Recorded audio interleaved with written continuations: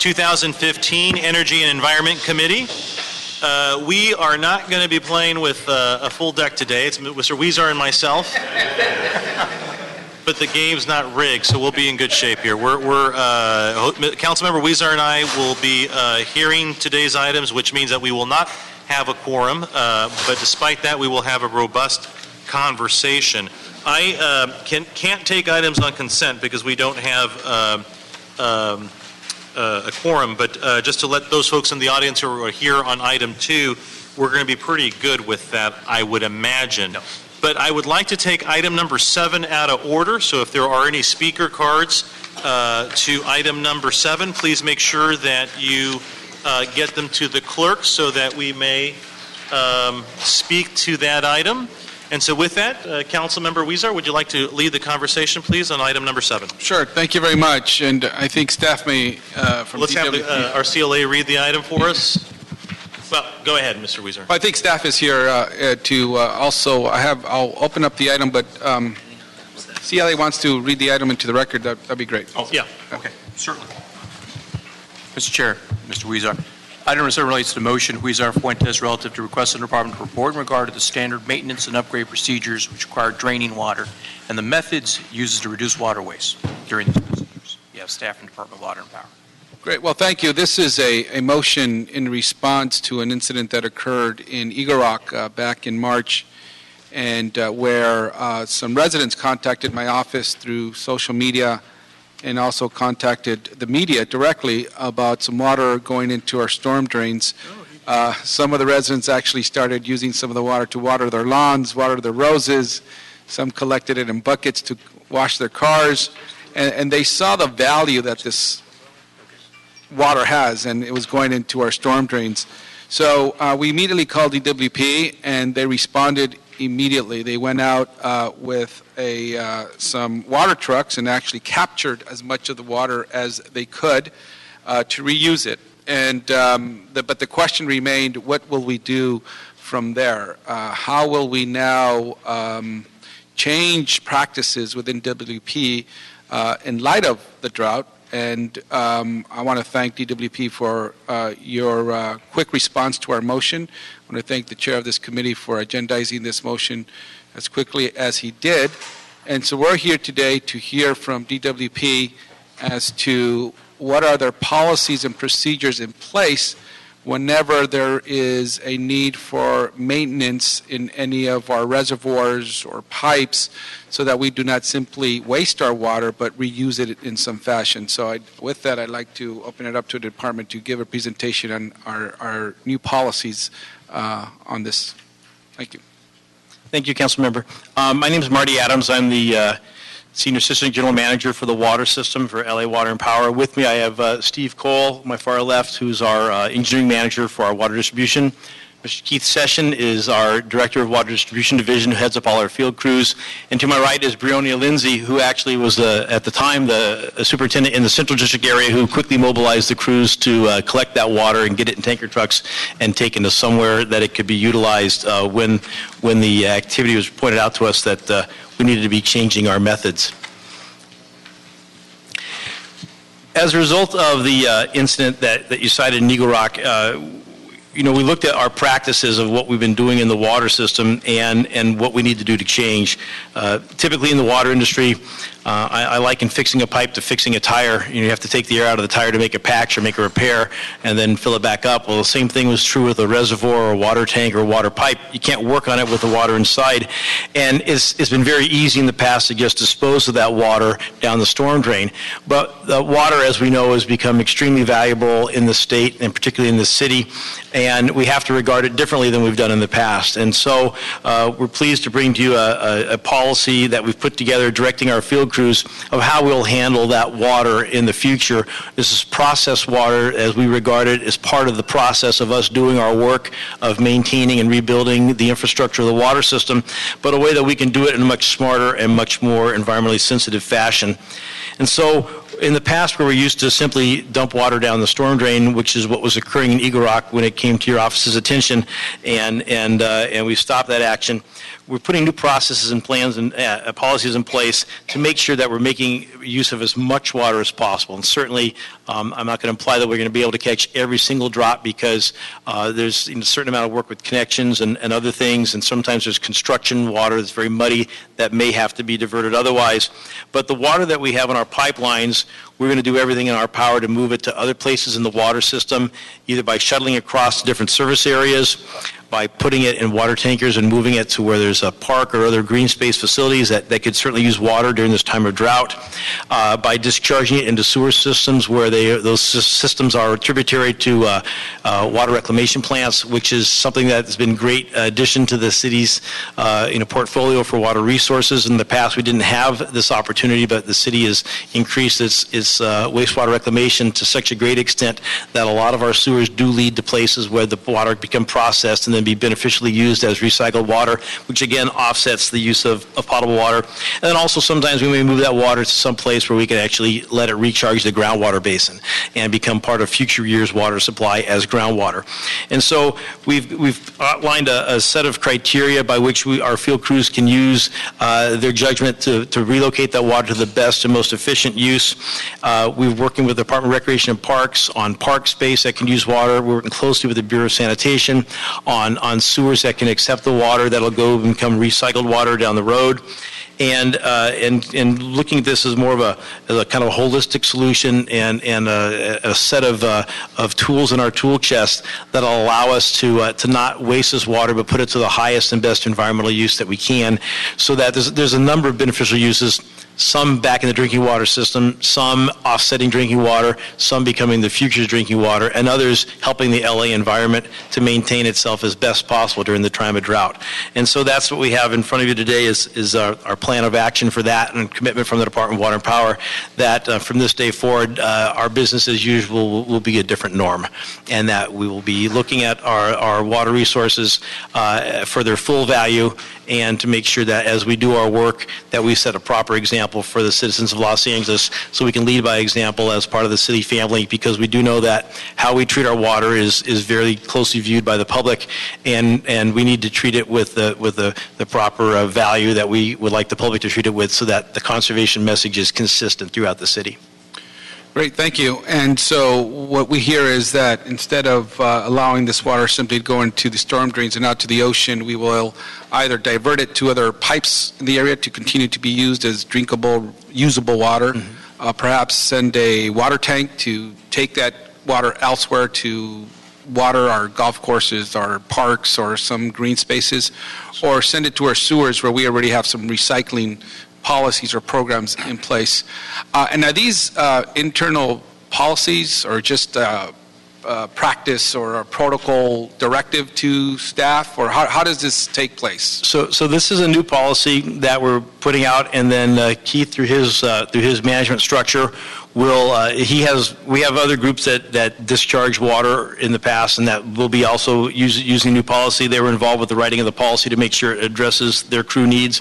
But most of the water crews that do work in the streets that are replacing our infrastructure, which again, the replacement of the infrastructure, as you pointed out, is a vital component of making sure that we save water, because the less leaks, then the more water we save. And so Keith and his management team will be rolling out this policy to all of their crews, and it is a policy in place. It's an expectation. It's not merely a suggestion, and they'll be managing that on a district-by-district level throughout the city to make sure that it's adhered to. Excellent. And as part of our own conservation efforts, I was explained at one time that we're going to go out and fix more leaks to make sure that we're not wasting water. And so it seems to me that we'll probably be doing this more often, right? But earlier, I also heard that we would perhaps, because of this effort, now save millions of gallons of water as we have this new practice in place. So thank you so much. And I think the important part of this is the message we send out, as much as the importance of saving those millions of gallons of water. But if we're asking our residents, our constituents to conserve, we got to lead by example. And so if we do everything possible within our own operations, I think it's going to really send a message in this crisis that we're in. So thank you for your efforts, and again, thank you to your staff who went out there immediately and surveyed the situation, corrected it, and I know my chief of staff was in touch with the general manager, and so I want to thank her as well for her responsiveness in this effort. Thank you so much. Very good. Thank you, Mr. Huizar. And I just want to echo the sentiments, but thank you, Mr. Huizar, for your leadership on this. When we have breaks and leaks, we can't plan for them. But if we're going to de-water and can plan for them, then we should absolutely collect and store as much of the water as possible. And because of your efforts, we now have a guideline and a policy for how the department can plan its reclamation of water that otherwise would be thrown away. So thank you very much. Thank you. So we will go ahead and, in the event, Mr. Prieto, that we establish a quorum, let's hold it on the desk, and maybe we can get 3 votes here to move everything. If not, we'll just go ahead and communicate the note and file at some point. So that takes us back to item number 1. Thank you very much. Thank you. There are no speaker cards on item number 7, so we'll go ahead and proceed to item number 1. Item number 1, City Administrative Officer and City Attorney reports and ordinance relative to the issuance of Los Angeles wastewater system revenue bonds. Natalie Brill with the CAO's. Good afternoon, Ms. Brill. Good afternoon. Natalie Brill at the CAO's office. The CAO report in front of you requests authority to refund up to $269 million in wastewater system bonds. We're refinancing approximately $110 million in commercial paper for projects that have been completed into long-term debt and issuing $200 million in new money for capital projects for a total of about $575 million if the market is in our favor. The first transaction is scheduled for May 21st, and it's a refunding in the new money piece. The issuance will be with the senior manager of Siebert Branford Shank and the co-senior managers Bank of America Merrill Lynch. And there's 2 co-managers, Baxter McCarley and Morgan Stanley. The second transaction, because we have to do them 15 days apart to have 2 separate deals and for arbitrage purposes, will be on June 9th and will be just a refunding and the commercial paper piece. The senior manager is Citigroup, the co-senior is Jefferies, and the co-managers are JP Morgan and Loop Capital. We expect net present value savings of up to $23 million for the life of the bonds, subject to market conditions. After the last 2 days, I think we're looking to closer to 20 to 19 million. The market moved away from us a little bit. Over 25 or 30 years is the life? So there's about 20 years left on the debt. Okay. So over 20 years, about $1 million a year. Also submitted with this staff report is the city attorney's ordinance establishing the fund. There is no general fund impact since this is solely based on wastewater revenue. And the other thing that we're doing, kind of exciting, is that for the first time we're issuing what we call green bonds, which are bonds that are attractive to investors who are socially responsible. It's basically a new program. It's been around for about 2 years.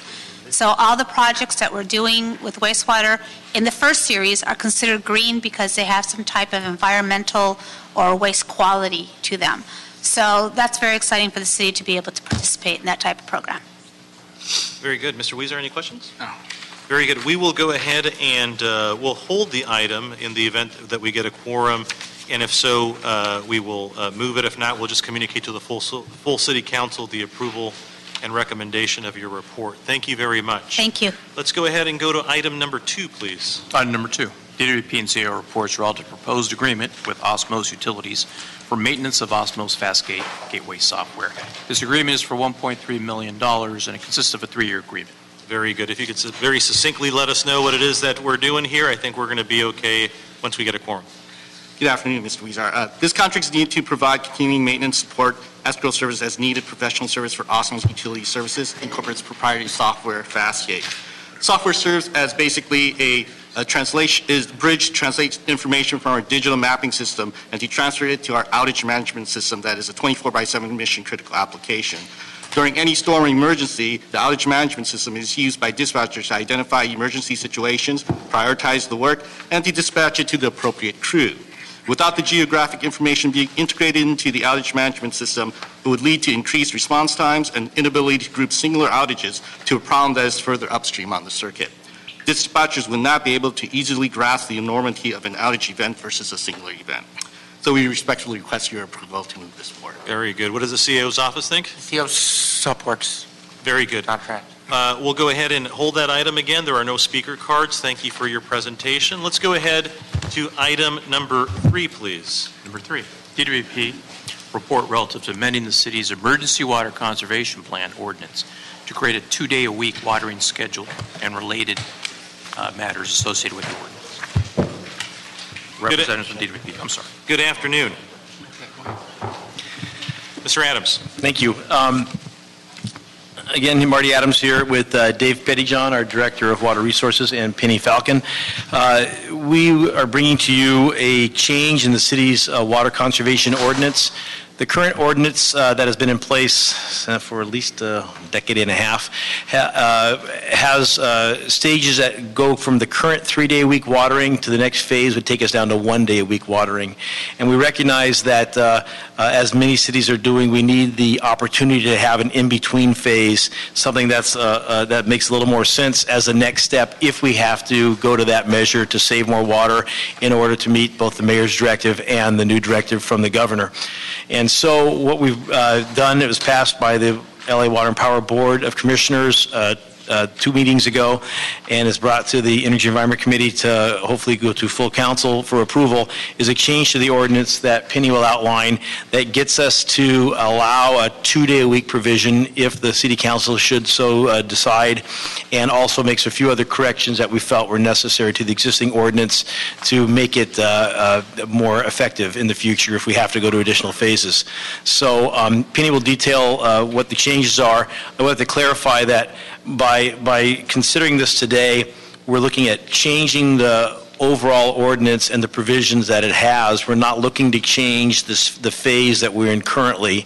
We're only looking to have the better tools in the toolbox that allow us some more options for the future if we have to go to those. And Mr. Adams, I think that bears repeating. It's important for us to repeat because there's a little confusion out there. Some people seem to think that we are moving across the different phases now, and what this does is it gives us some additional tools in the toolbox here if and when we have to move to phase 3, but we're currently in phase 2. Yeah, that's correct. Very and so, and we would continue to be in that phase. If we believe that we needed to go to a new phase, it would either be an act of the Board of Water and Power Commissioners going to the mayor's office and then to the full city council to make that change, or the mayor's office to the city council to make that change. This is just to put a change to the ordinance so that we have this provision on the books if we so need it. Very good. Okay, so what I'd like to do is just I'm sorry, give you... before Mr. on Weezer. that point, if so needed, so it would be an administrative change when we do that? It would not come to council for... It'll actually, to change the stages, we'll have to go to city council for a vote. It would have to come to Yes. city council for Yeah. a vote, but it's just, it's there, it's available, we just have a matrix, a That's correct. So plan in place on how... Right, so we felt that we have a gap in the current ordinance, and the gap is a pretty important gap because at 3-day-a-week watering, we've been very effective to save a lot of water. The next stage right now would go to 1-day-a-week. And so, which at that point is a complete game changer. And so the ability to have a 2-day-a-week provision is a missing link, we think, that's important to have available for us as a tool if we need it. Okay, thank you. Okay, so simply what we've done is provided you a table that identifies in yellow the proposed changes. So the first one is actually in phase 1, and it's just modifying. We currently have in that phase no outdoor watering when it rains, but due to the recent State Water Resource Control Board regulations and recommendations, we've added in their language that includes within 48 hours after a measurable rain event. This is coming from their exact current language that they have at the state.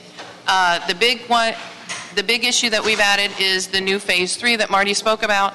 It's adding the 2 days a week watering, and it's also the 2 other things that have been added are recommended use of pool covers and recommended washing of vehicles at commercial car wash facilities. Now what this does is just sets up for our customers to be aware that in the next phase, if we ever went to phase 4, that's when it's mandated for them to use pool covers, and it's mandated that they only wash their vehicles at commercial car wash facilities. So although this is just a recommendation, we think it's important just to get our customers and all of Angelenos thinking about this. So the other phase or change was in Phase 4, the no filling of decorative ponds, lakes, or similar structures that are used for only aesthetic purposes with potable water. So that was currently something that was missing in our ordinance, and we felt it was very important based on the state regulations and discussions that are occurring that we add that to our phase. And again, the mandatory use of pool covers is added in Phase 6, and that was a new requirement. In Phase 5, what's highlighted there is moving the no filling of residential swimming pools from the current Phase 4 to Phase 5, and that's better to align with, at that time, there's no outdoor irrigation. Now, historical studies have shown us that the use of water on turf compares very similarly to the use of water that a pool owner would have for that same square footage in their backyard. So we felt that aligning, if we're finally going to ask our turf owners to shut off their irrigation, that's when we would ask our pool owners to also stop filling their pools. So that's been added at that one. And then the very last one that's been added is just identifying that golf courses and professional sports fields, there was a missing item here that when it gets to a place where we're not allowing outdoor irrigation, because again, the restriction on outdoor irrigation applies to all our customers, commercial and residential. What we don't want to do is impact our businesses. And so the sports, the businesses of like Dodger Stadium and our golf courses, we want to make sure that all the investment that they've done to get their fields and their golf greens and tees into place, that they don't lose that capital investment. So this only allows them to put down enough water so they don't lose that grass, and it's only on golf tees and on the professional sports fields, and they have to do that in the middle of the evening when there will be absolutely no evaporation. And with that, if you have any questions, we'd like to answer. If I could clarify, just so it's clear, so one of the reasons the car washes is up there is that, you know, it's currently an ordinance that professional car washes have to have recirculating water systems. And so it seems maybe unusual to say that you have to need to go to a car wash. What we're saying is that you shouldn't be washing your car in your yard with your hose running. And so this says that we want to do everything in the most efficient manner possible. And so that's why the car wash is highlighted, because the city's already made decisions to make the car washes as efficient as possible. We're recognizing that would be a necessity to use in the future if we get to that point. And again, as Penny said, on the professional courses for use of water outdoors, one of the things we recognize is that some businesses, their business does involve outdoor water use as their business, just as a lot of businesses use water as part of their production indoors. And so the idea here is not to economically punish any business because of what their business is about, but to make sure that what water use they have to do is done in the most efficient manner while allowing the economy and the business and employees to stay, viable. At the top of the matrix that you've shared with us, Phase 1, Phase 2, Phase 3, you have percentages there. What do those indicate? The 0, the 15%, the 20%? Yeah, those are just estimates, and we think that we'll get those levels of conservation in those phases, but those are just rough estimates of what we think we'll get. For how much we'll save. Right? Yeah, item 4 is I think will sort of tell us where we are relative to the State Water Resource Control Board mandates and our own mayor's and city council's goals. But tell me a little bit about how historically, how effective have we been in water conservation? We've been in Phase 2 for how long now? Since 2009. And we actually have a slide we're going to show you to address your very question, and you'll see a histogram that shows exactly how we've performed over time. So in item 4, we'll get to Yes. that. Okay, very good. So I'll hold additional questions until we get to item 4, because I think that's going to be important for us to know exactly how well we've been doing and where we need to go. So let's go ahead and take a public comment on item number 3. Dr. Tom Williams and Amanda Begley, please.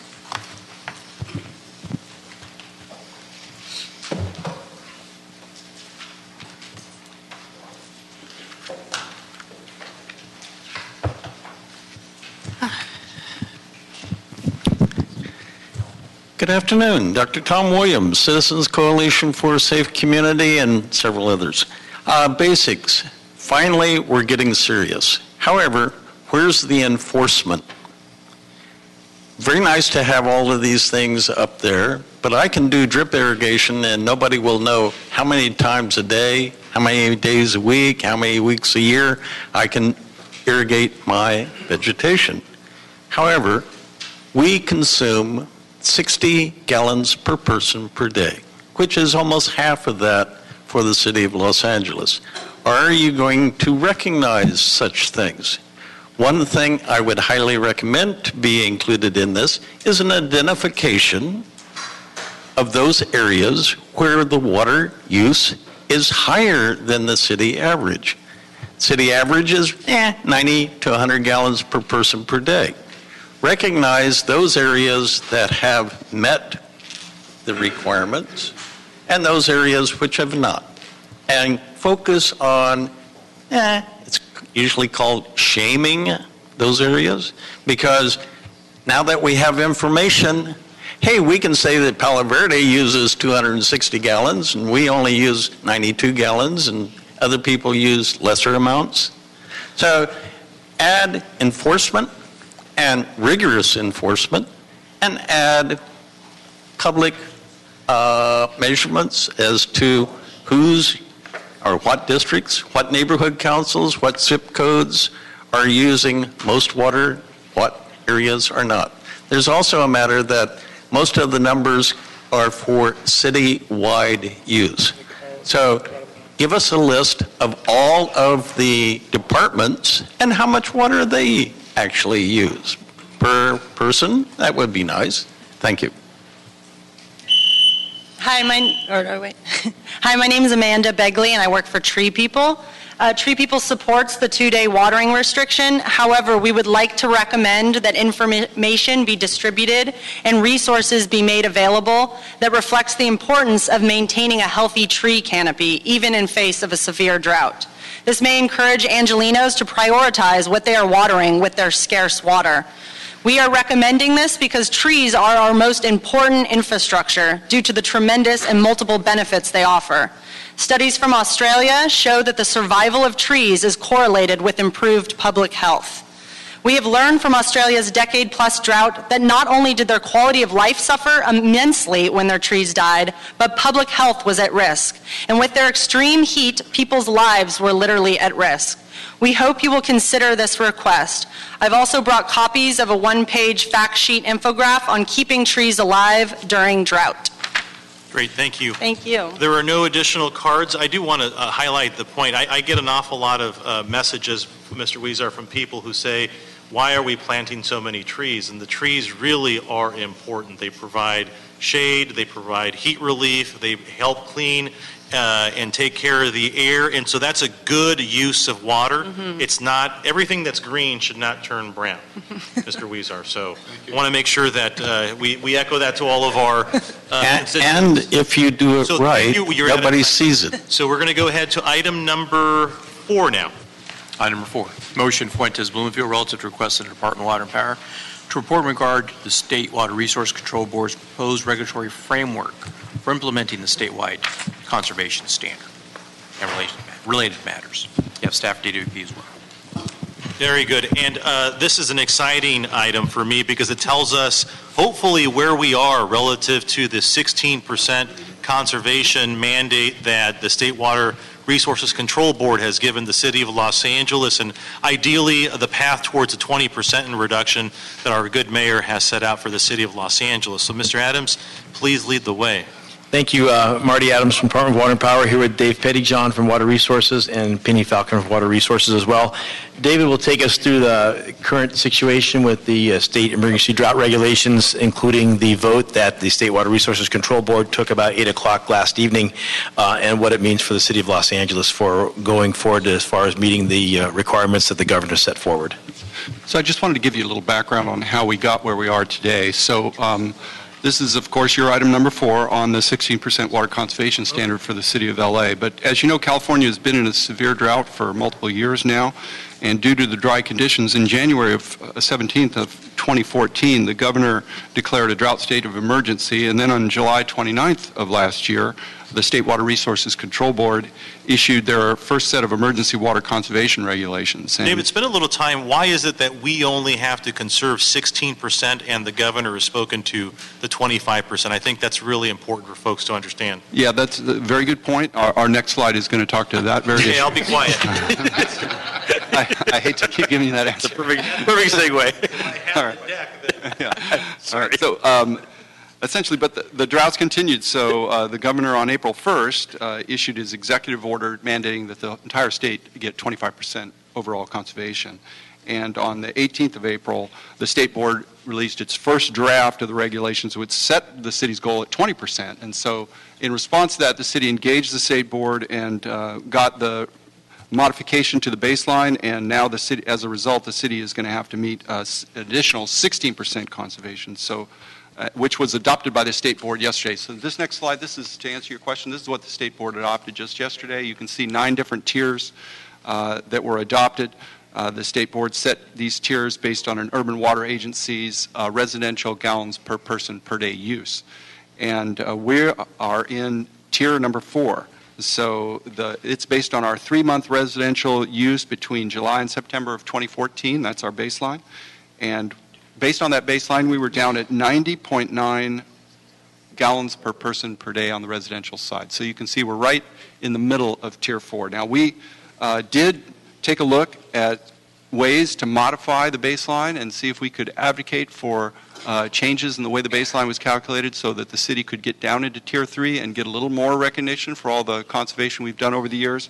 But no matter how we changed the baseline, we couldn't get out of Tier 4. So this is where we're going to probably end up staying, is in Tier 4. Next slide.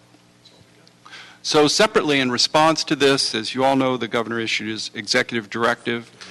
The mayor issued his executive directive with a list of actions, essentially 3 main goals for the city. The first one was to reduce the city's gallons per person per day by 20% by 2017. Also to reduce the city's purchases of imported water from our wholesale water provider, the Metropolitan Water District, by 50% by 2024, and develop an integrated water strategy to develop local supplies. Next slide. This is this is in answer to your previous question on how we're doing. So this really gives you a feel for our all-in gallons per person per day use in the city over time. And the mayor's baseline was over on the left. The third blue line from the left is 131. That's the ED5 baseline. And this is how we're progressing on that baseline. Here we are now. We're down at 120, so we're doing pretty good.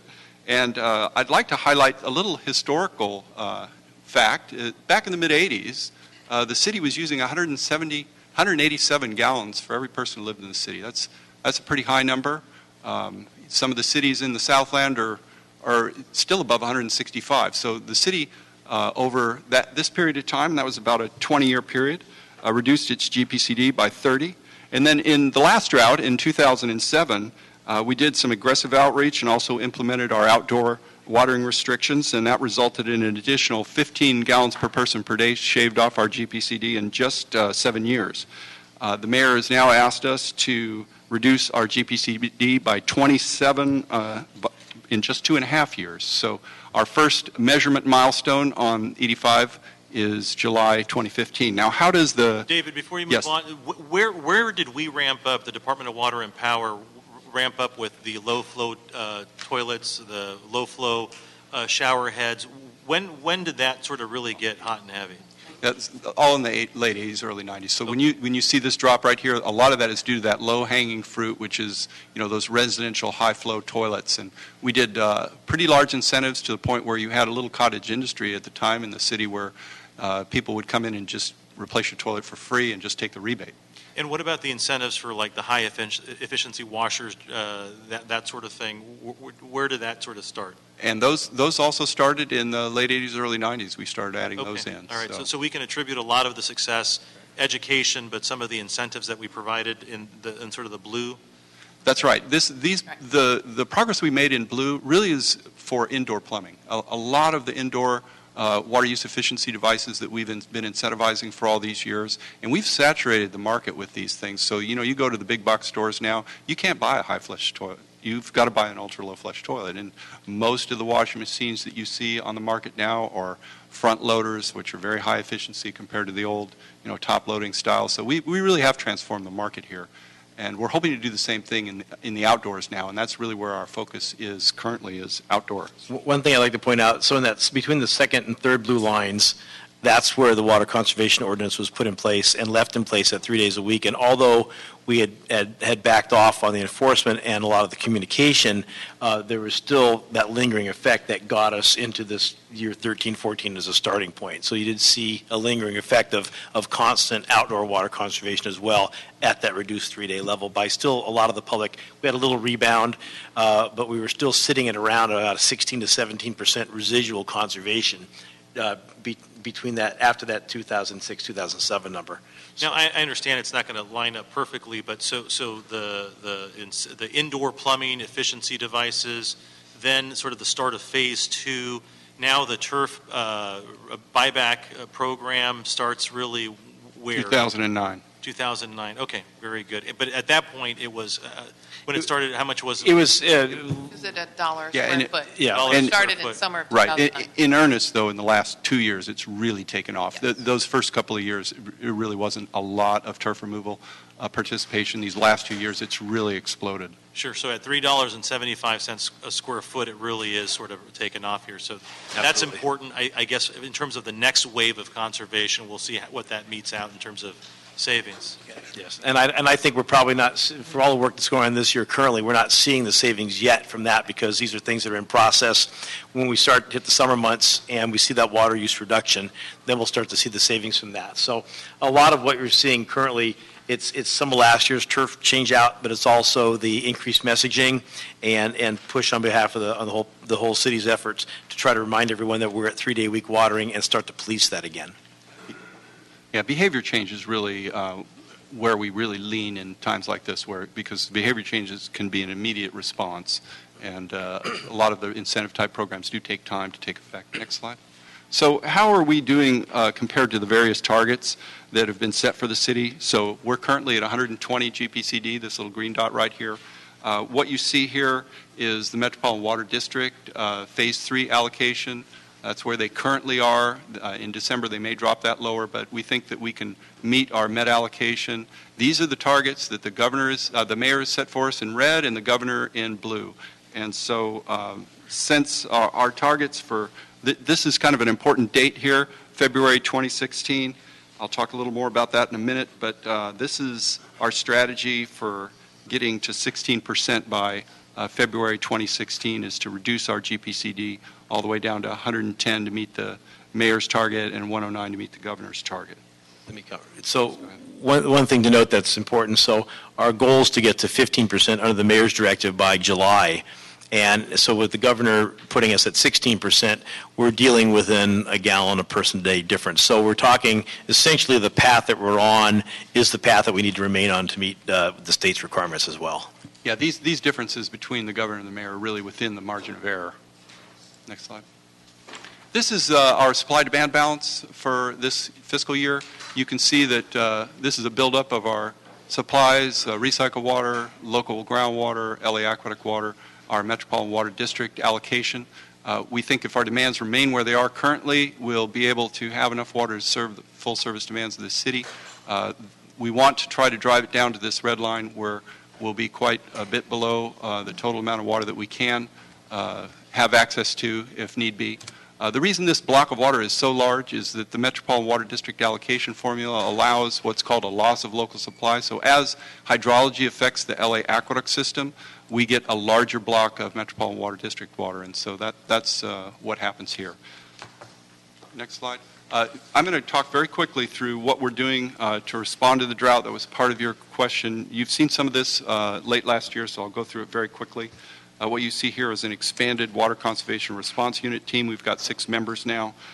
We've got car wraps, just a few enforcement statistics since January of 14, we've had 10,000 water waste complaints. We've issued about 8,000 letters of citations, but most people do respond positively, and we've only had to issue 27 monetary fines this year.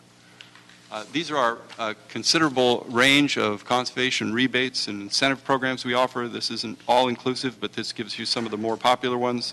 We do offer some free devices, shower heads, faucet aerators, spray nozzles for residential and commercial customers are all free. And then these are some of the rebates that we offer shown here. Of course, our turf removal program is really one of our big programs, and that's $3.75 a square foot. A couple of statistics on that are kind of interesting. Last year, we removed 1.8 million square feet of turf. This year, we've removed already, just in the first 9 months of the fiscal year, 5 million square feet of turf. We anticipate that by the end of this year, our all-in total amount that we've removed over the life of the program will be 25 million square feet. That's half of the governor's goal for the entire state. Slide. So we increased our outreach budget for conservation from $2 to $4 million this year, and just to pump up the awareness of our ordinance and our rebate programs and to try to encourage behavior change. We advertise in a variety of media, bus tails, benches, shelters you may have seen. We have newspaper and radio ads. We're on social media, both Facebook and Twitter, and we're also on television spots and in the movie theaters. We have on April 9th launched a new Save the Drop program that was in partnership with the mayor's office, and you may have seen that out recently. One other thing we're doing that's kind of innovative is our Water Smart program. It's a pilot study of about 20,000 single-family residential customers who get tailored reports on their water use, and it shows how they compare their homes to similar size and climate homes in their area, and just to encourage them to see how they're doing compared to other people. It also gives them ideas that are tailored to their water use on how they can conserve water and take advantage of our rebate programs. You also asked about... Can you spend a little bit more time on the water pilot study? Yes, where is that? Because that's the other part that the motion speaks to is Sure. is trying to help our residents understand how many gallons per day they're consuming. I've done the math. I can figure out how many I'm doing.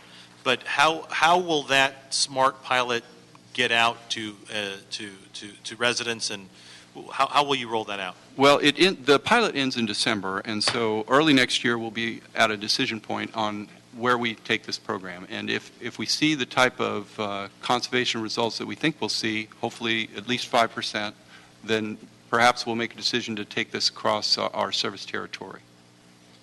And this report essentially gives them the type of information you were just mentioning. Gives them really detailed information on, how am I doing in my home compared to, the Joneses next door. So that's precisely what I'd like to see. Where are you doing it? It's not in my bill. It's already rolled out. These customers are already receiving these reports. What part of the city? It's randomly across the city. We did try not... Received it? I received it. It's very helpful. Okay. It Well, was very very good. helpful, user-friendly. I started asking myself, what else can I do, considering where I saw myself compared to other neighbors. Is it bilingual? Is it multilingual? Is it? Can we use it bilingual?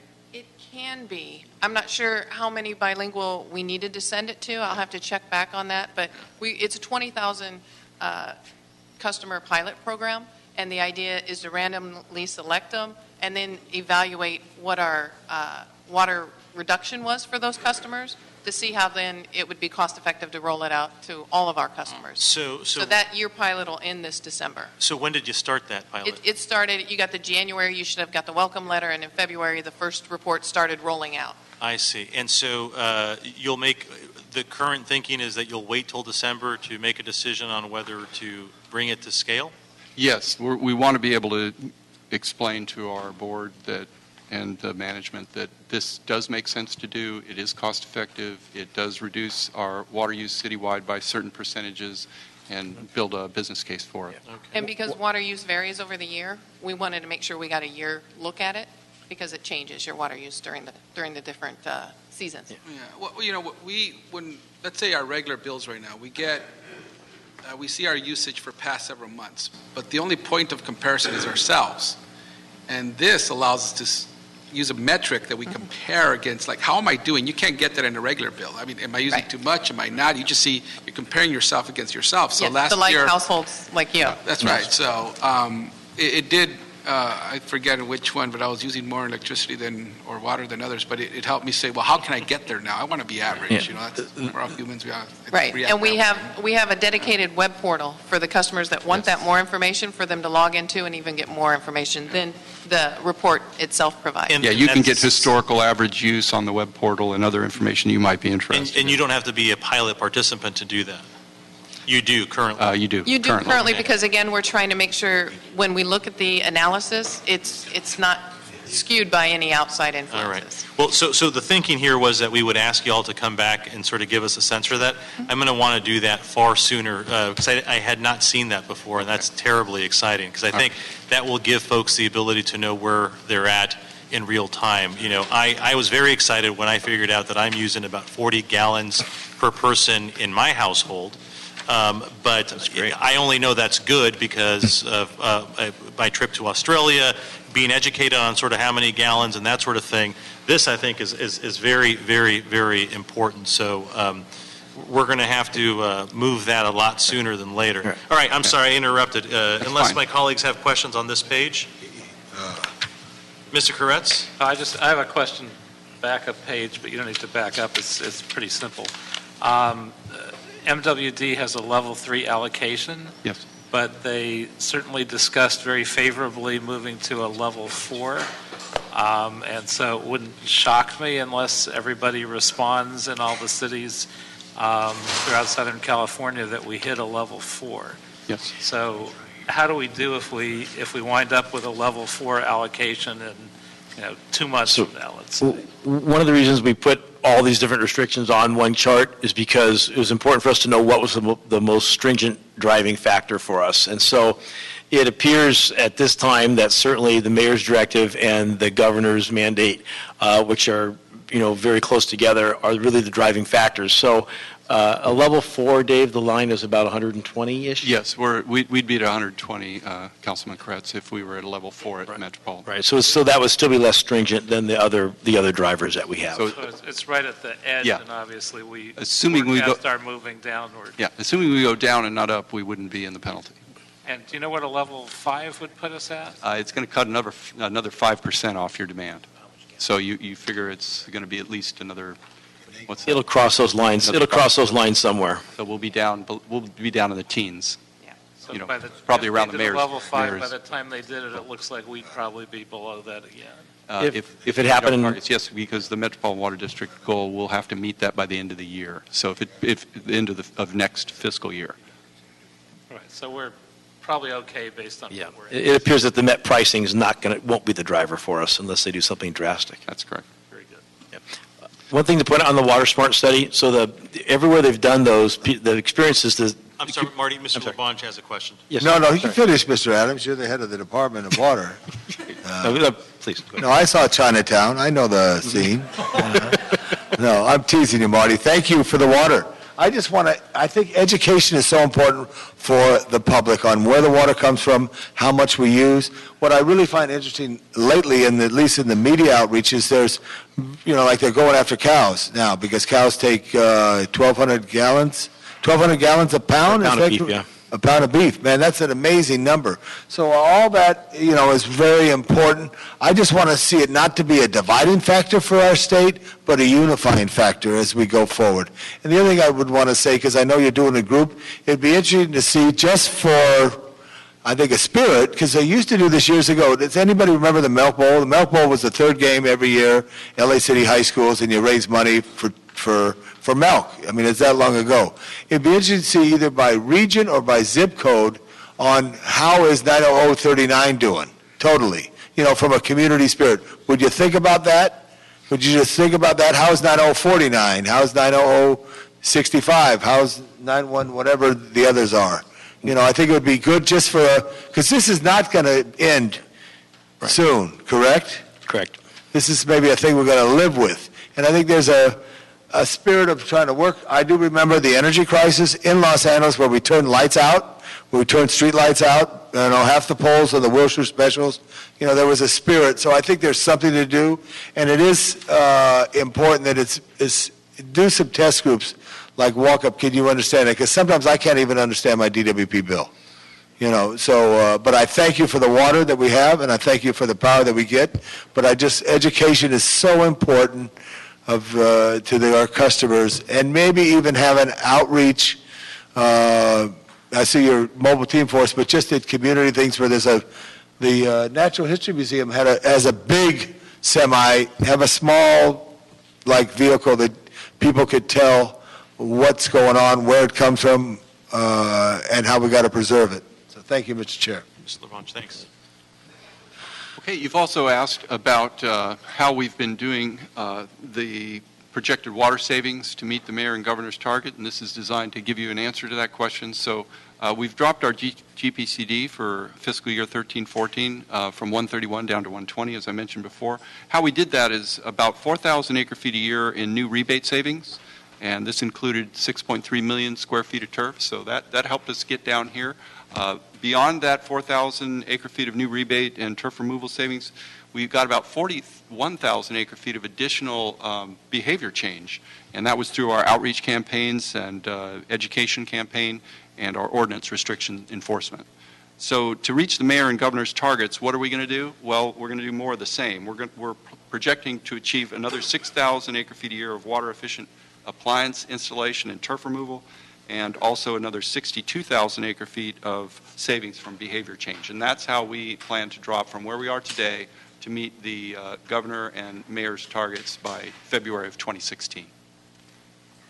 And all of that effort will get us to what you've seen before is our vision for Los Angeles, which is to move away from a lawn culture into a California-friendly landscape garden culture. And we think that that is doable. We've gotten the indoor plumbing moved away from the old style to the new style, and we anticipate we'll be able to be successful in the outdoor irrigation and landscape as well. Mr. LaBonge. Some of the biggest landscape areas are that of what was the red car, or parkways, large parkways.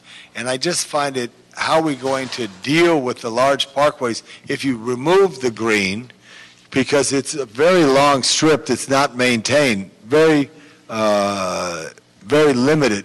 This is a term, I don't know if it's appropriate, but it's mow and blow, I think is what they do, or blow and go, or whatever the thing is, of just trying to go through an area. I think of the parkways of the city, and what is your aspect there? Because that's a nice picture, but I don't think that could be maintained in a large area. Huntington Drive, what's Huntington Drive going to do out, to the city limits? So what have you had that discussion? This is one of the things that the Water Cabinet is looking at. It's a conglomeration of the different city agencies that touch water in some way. And so one of the things that is being looked at is both what should be done on parkways in front of homes, and also what opportunities are there for medians in the city. So it's something, because this does affect other city departments and the kind of maintenance costs that they may incur. So looking at these options and what would make sense, and certainly we do rebate other city departments to help pay for changeovers, but we have to do it in a way that the city can maintain it. And so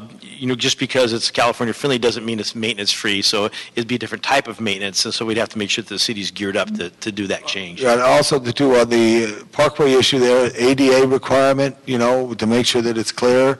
And also, is the visibility triangle mean anything to anybody anymore? Because sometimes the growth comes right up to the intersection, right, and you can't see, and then the hazard for children or others when they get to the intersection.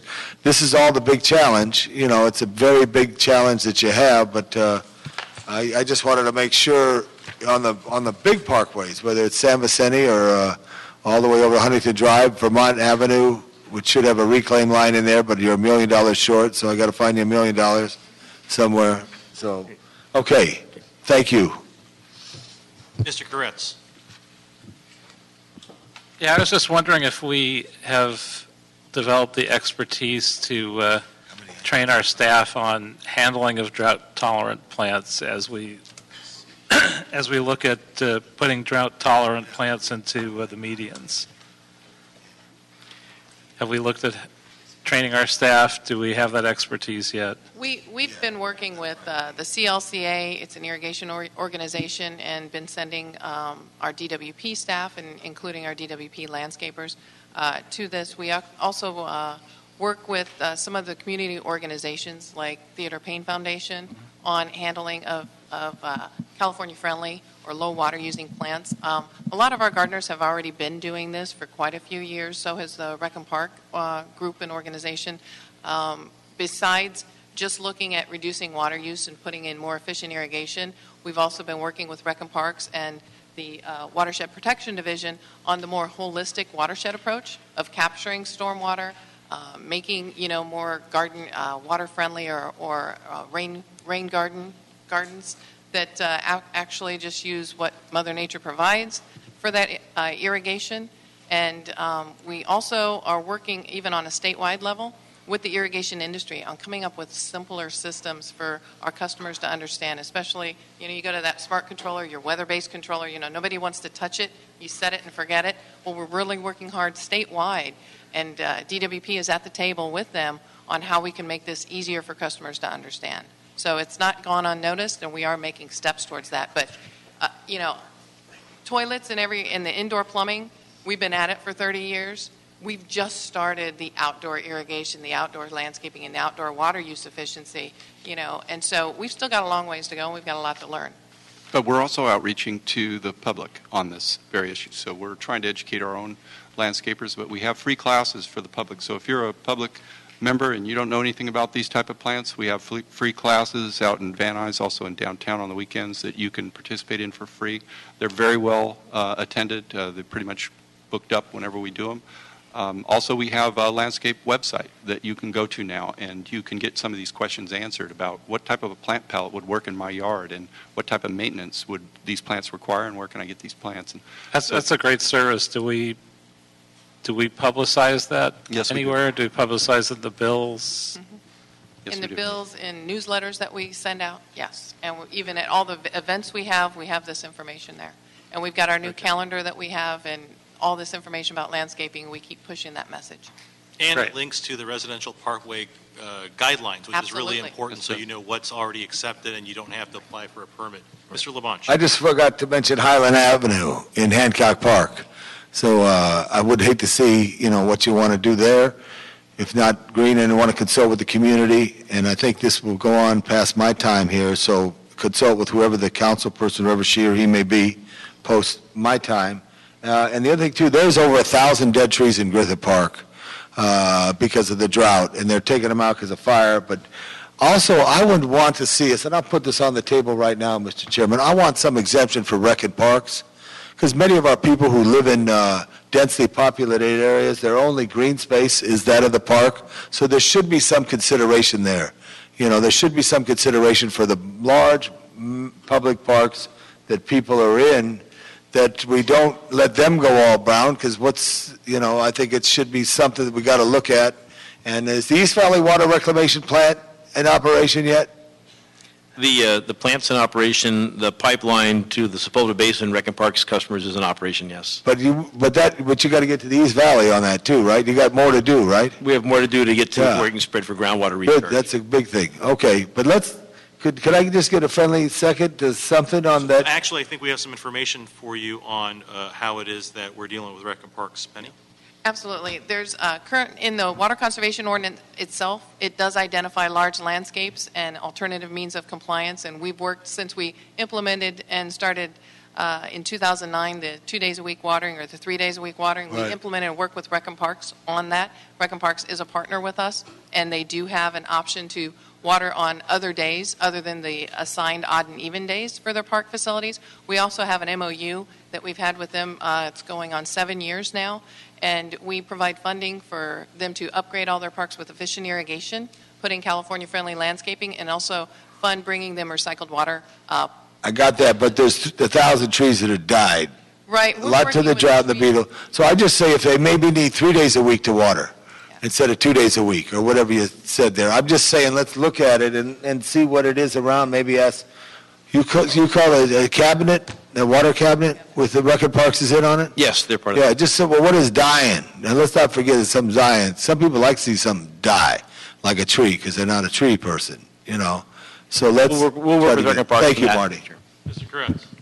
Yeah, just to follow up on that, I think people are watering their lawns less, or they've stopped watering their lawns, but I don't think there's awareness in the general public that we've got so little rain that people do need to keep watering their trees to some degree.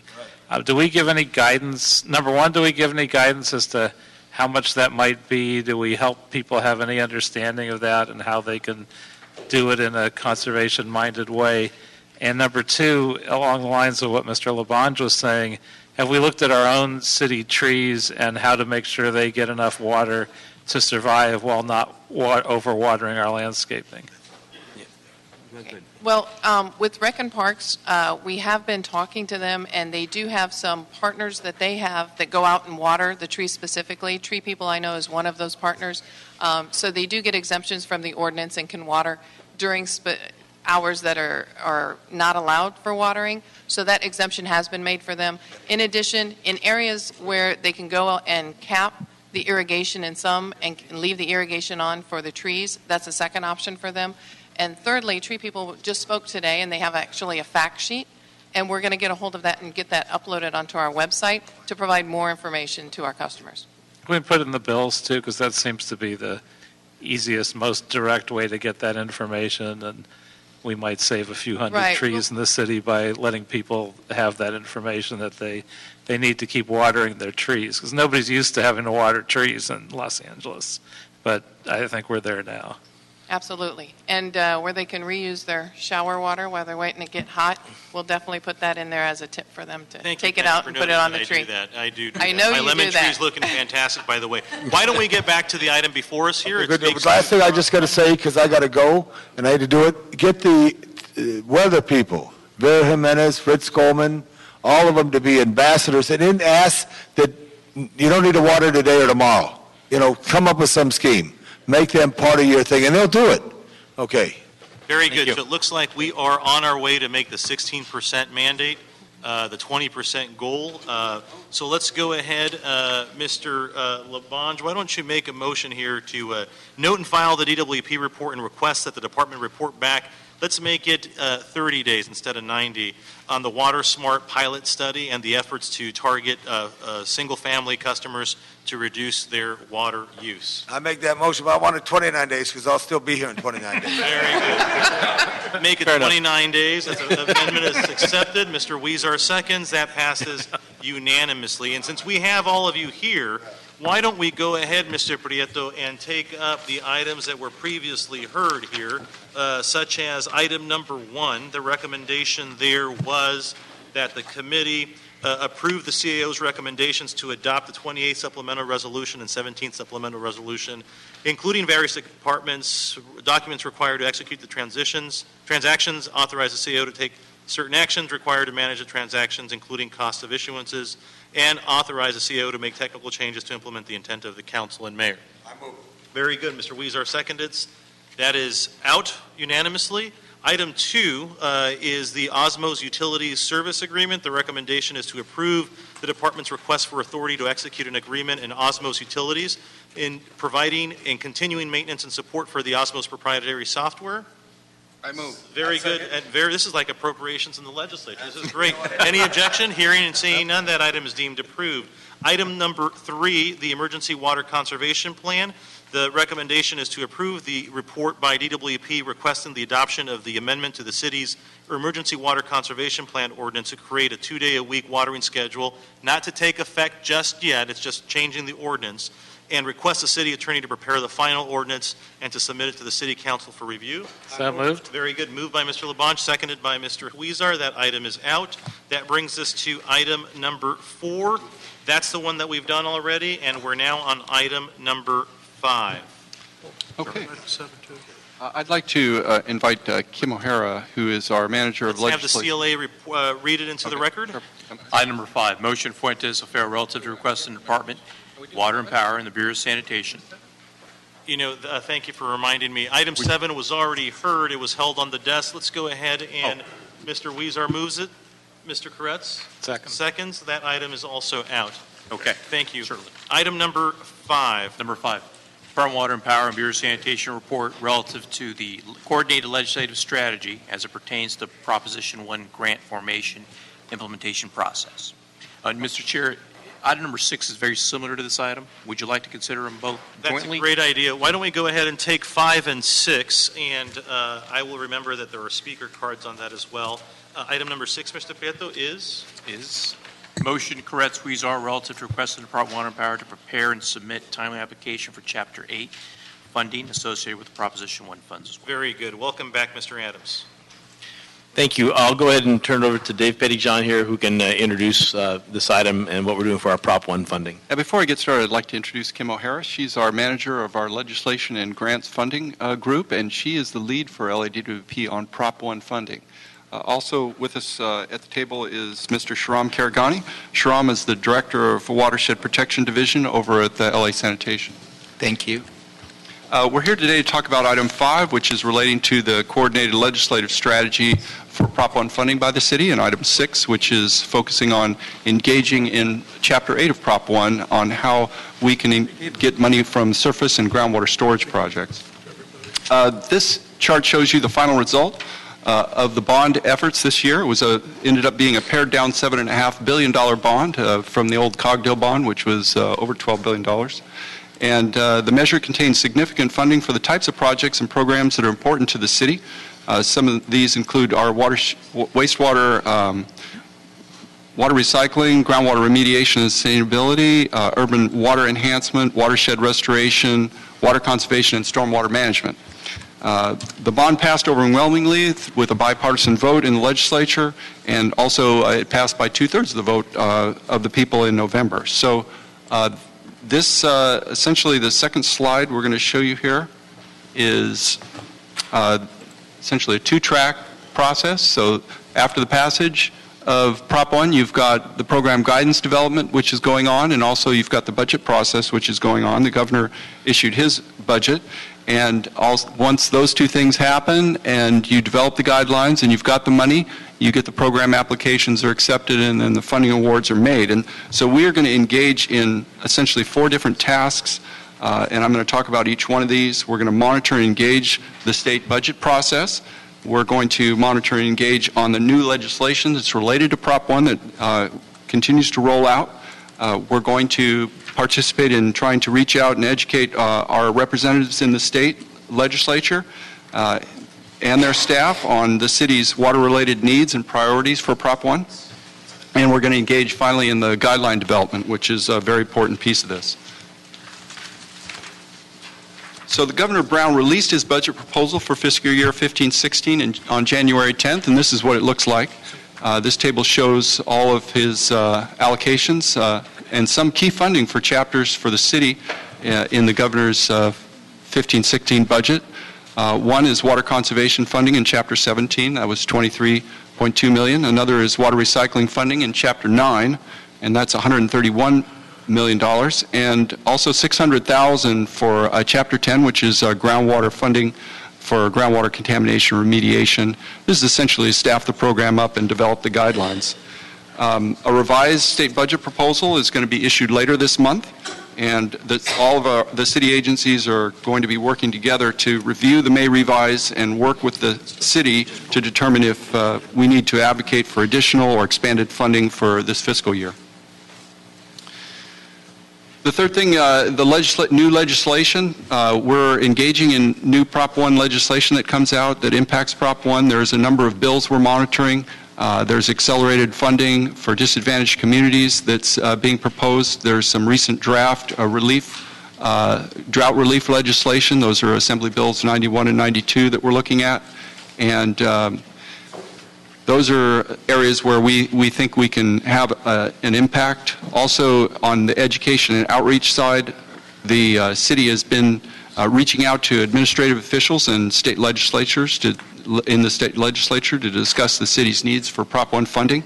And the various city departments, we're going to support these efforts by providing updated fact sheets and information on key projects. I'd like to give an example of the type of information we're going to be providing. This slide shows a graphic on our San Fernando Groundwater Basin project that has been developed for distribution at the state level. And as you can see, in the early years, we're in essentially some project development dollars are going to be spent, but the real big dollars come with the construction, and that's not going to hit until 2018, 2019. So it's going to be important for us to make sure that the large dollars in Prop 1 don't start rolling out before the city is ready to take advantage of those dollars. So this is a document that we're using to educate our representatives at the state level and also to advocate when the guidance is developed so that the money comes out when we can take advantage of it. And this is one very big area of need for the city. It also is a key to the city getting its essentially fair share of bond funding. And as you know, 10% of the state's population is in the city of Los Angeles. It's a $7.5 billion bond. If the city is going to break even on the tax dollars that the city will contribute to that bond, the city has to get about $750 million from Prop 1. This is a project that is going to cost the city about $600 million. The Prop 1 funding allows you a 50% match, so this could potentially get $300 million of that goal that has been set for us by the ratepayer advocate of getting at least $750 million. So it'll be a very big piece of our success in Prop 1 if we're successful in getting that money. The last thing is guideline development. Thus far, the state agencies have begun to release draft guidelines, and they're having workshops and accepting comments. The various city departments with applicable projects will have to engage and review these guidelines where applicable. An example of where we've been doing this is in Chapter 9 on the water recycling projects. We worked very closely with LA Sanitation to coordinate our comment letters that were submitted to the state board in April on that chapter. So we're working to engage on those guideline developments. We also, with respect to item 6 of your agenda, the staff has been monitoring the state California Water Commission's meetings on Chapter 8, and this is for surface storage and groundwater storage projects. Chapter 8 provides funding for public benefits associated with surface and groundwater storage projects. There are, however, a couple of caveats on that chapter that make it a bit challenging for us. One is that at least 50% of the total public benefits funded must be ecosystem improvements. The other is that projects must also provide measurable improvements to the Delta ecosystem and its tributaries. So the Department of Water Resources staff is currently working on the draft regulations for this program, and the public comment period is expected to open in July of this year, and we plan to be engaged in that process. What our strategy is we're going to review those draft regulations for for Chapter 8 and provide a comment letter to support Chapter 8 funding being made available for groundwater storage and remediation projects such as the one in the San Fernando Valley.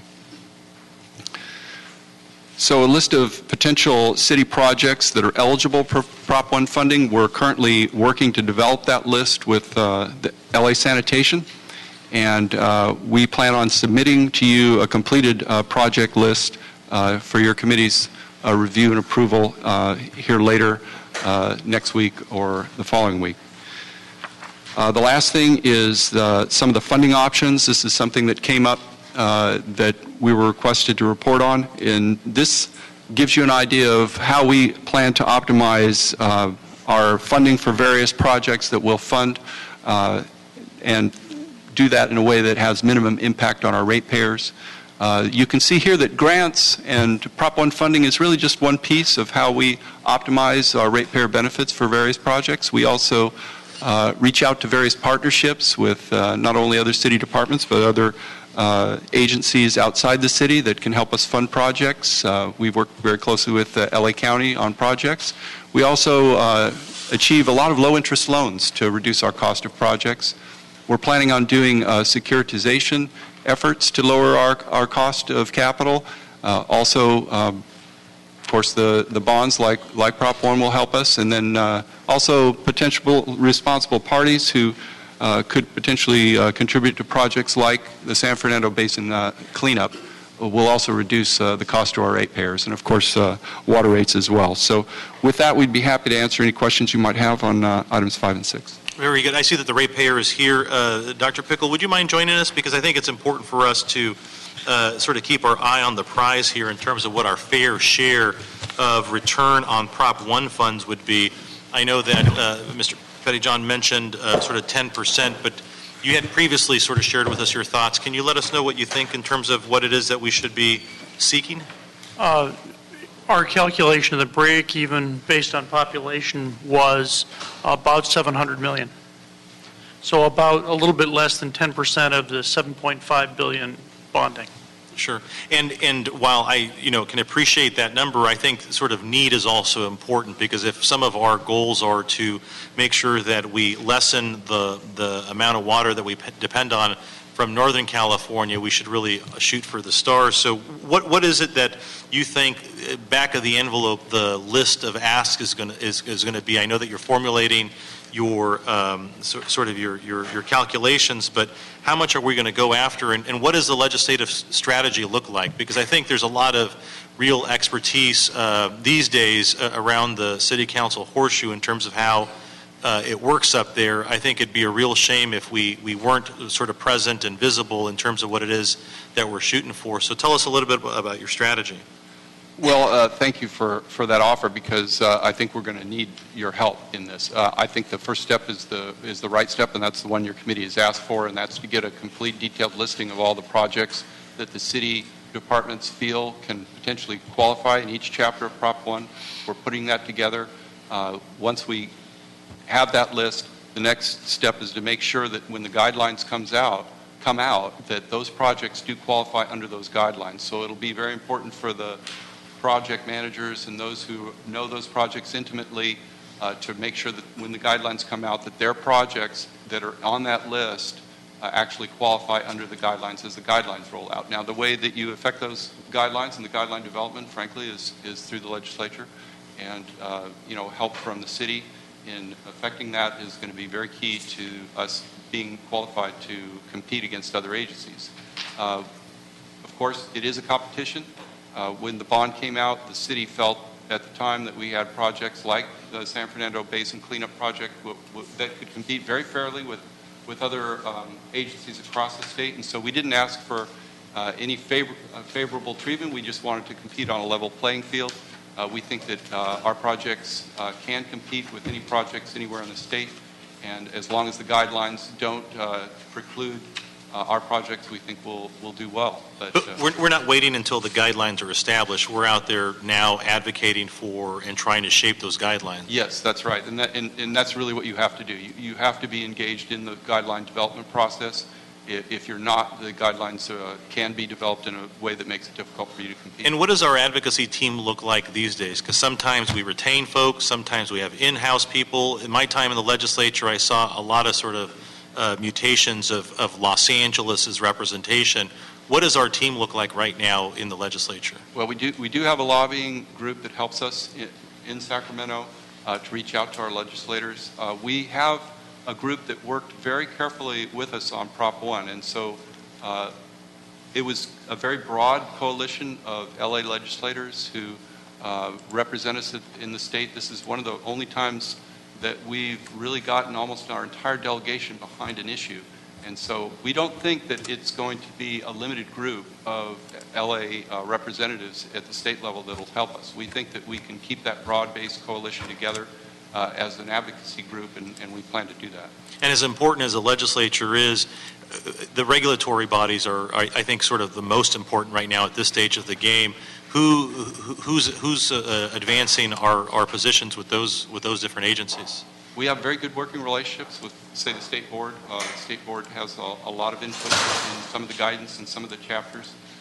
So we really do leverage our relationships with the State Board members that we engage with on a regular basis, and we plan to continue to do that. Okay. It just seems to me that really is sort of the place and the point that we should begin to attack with our advocates. Separate and aside from the legislature, folks really need to hone in on those bodies, just because they will they will craft things, and we need to make sure that they craft things that are favorable to Los Angeles.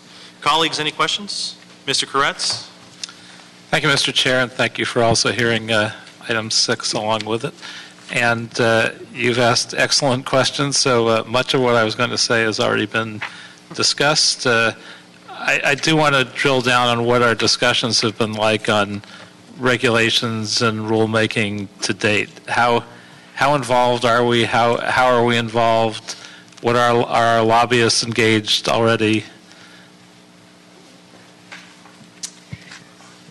Well, in terms of Chapter 8, what we have been doing is monitoring the discussions at the California Water Commission and, hearing their discussions about some of these key statutory provisions and how they're interpreting it.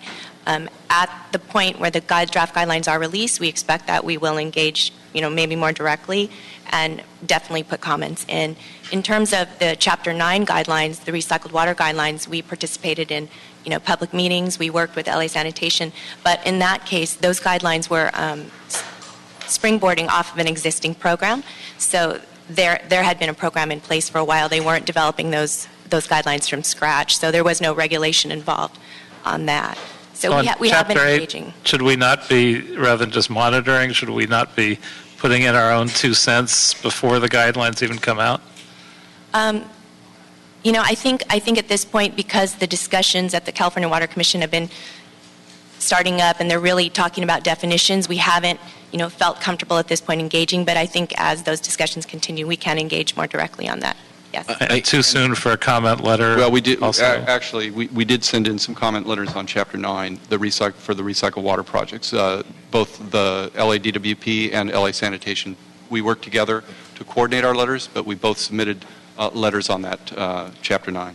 What about 8? So far, the guidance on 8 is... Right, the regulation on 8 is due in July, but I will say that they have convened a stakeholder group that includes trade organizations that we do participate in, and I also believe that Metropolitan is a member of that stakeholder group talking about the storage program. So we can definitely, engage through them and continue to monitor, and when we get some clarity on some of these interpretations, we can talk directly, absolutely. And on your chart for starting to spend some of those monies to restore the basin, the amount for this year was pretty tiny. Does that not include the $20 million that Met has agreed to kick in to start work on that? And if not, is it because we haven't been able to get our labor partners to agree to let that happen? Well, I'll let Marty answer that one. Well, how much we can spend this year, and that there may be some room to recover.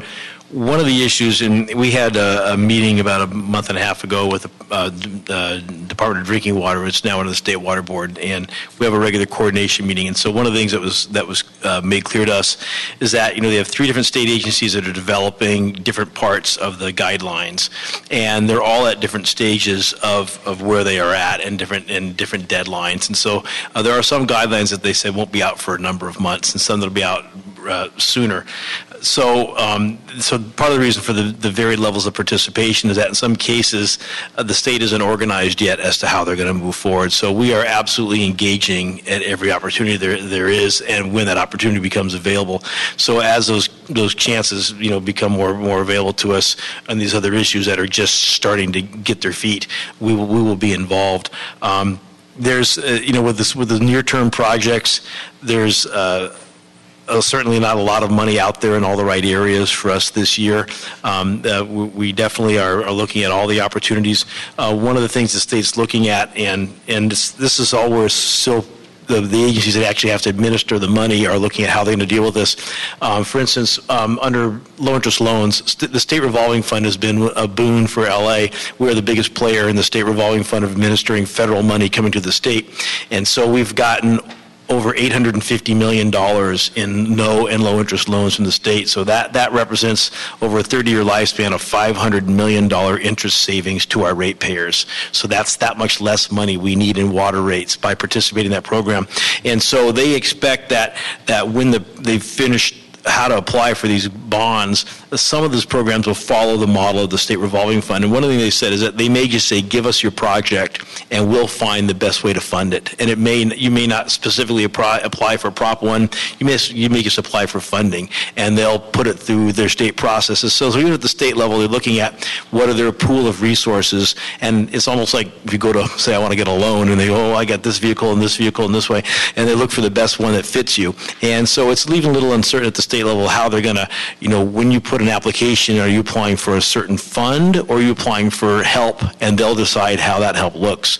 And so there's a lot of unknowns right now, and so at the same time they're trying to write the rules, and we need to make sure that the rules that our projects qualify. Because if they say shovel ready, that makes a big difference whether shovel ready means CEQA complete or where you're at, because a lot of projects that may not be ready to actually go to construction, and so that becomes a real critical issue in the rule writing. And then at the same time, the process of applying. So it's, do you qualify? And then when you put your application in, what are you applying for? And is it clear? And then the state may make the decision how you get the money. So we have been in the past applying for everything we thought would be applicable at a state level. Hopefully, they're going to streamline the process to look more like the state revolving fund process, which we've gotten very good at as a city in competing for, and we know how to move with that process. But we'll continue to apply for everything we possibly can. But again, the projects have to be at this point that they meet whatever criteria is in existence at the time. And one last question. If for some reason we weren't able to access these bond funds, do we have a backup plan for how we could restore the aquifer? So right now, in terms of the San Fernando Valley Aquifer, this is a big price tag project. And so there's a number of avenues for money.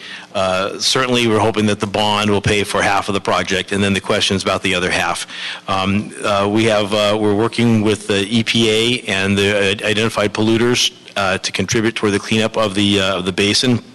One of the key factors is to make sure that any money that's contributed does qualify as part of our matching funds, because there's a question whether it qualifies or not, which would affect how much money we could get from the state.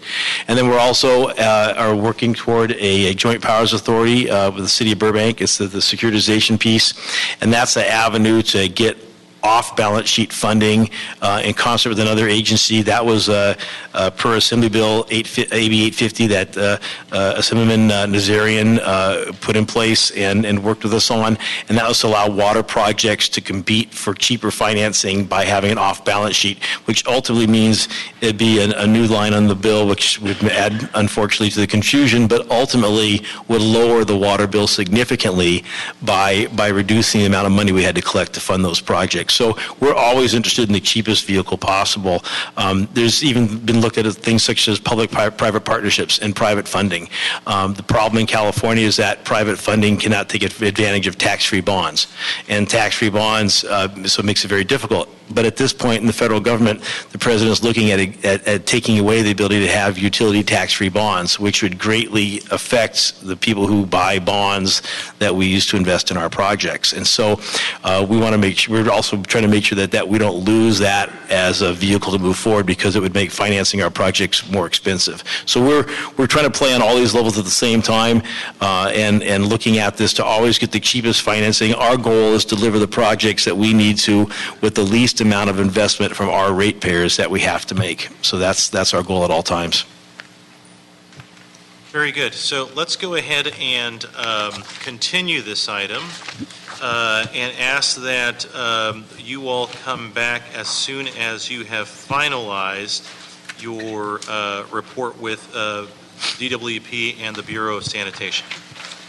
Very good. There is, I'm sorry, before we continue that item, there are two speaker cards.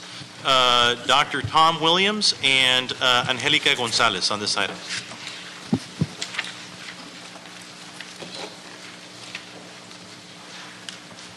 Mr. Chair, will we also be continuing item 6 too, since we held them? Yeah, both items 5 and 6. We will continue as soon as we're done with speaker. Sir. Hi, good afternoon. My name is Angelica. I am the Conservation Program Manager for the Angeles chapter here at the Sierra Club. And on behalf of the Sierra Club, I do urge the committee to adopt the motion proposed by Councilmember Koretz and Huizar Active participation by the Department of Water and Power and California Water Commission's regulatory development to implement Chapter 8 on the Proposition 1 water bond passed last November will make the difference between whether $2.7 billion is distributed to benefit all Californians, including Angelenos, or just a few special interests.